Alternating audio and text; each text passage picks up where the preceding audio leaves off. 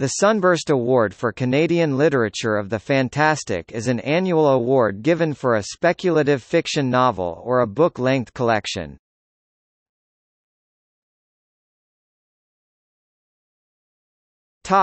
History. The name of the award comes from the title of the first novel by Phyllis Gottlieb, Sunburst 1964. The first award was given out in 2001. The award consists of a cash prize $1,000 Canadian for novel-length work, and $500 Canadian for short stories and a medallion. The winner is selected by jury. A new jury is struck each year.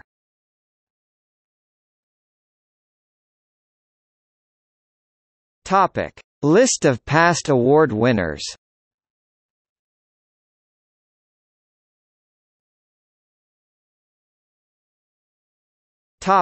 Lists of nominees.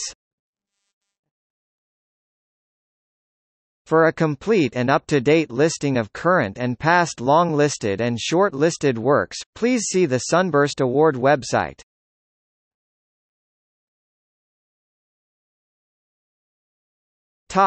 Eligibility.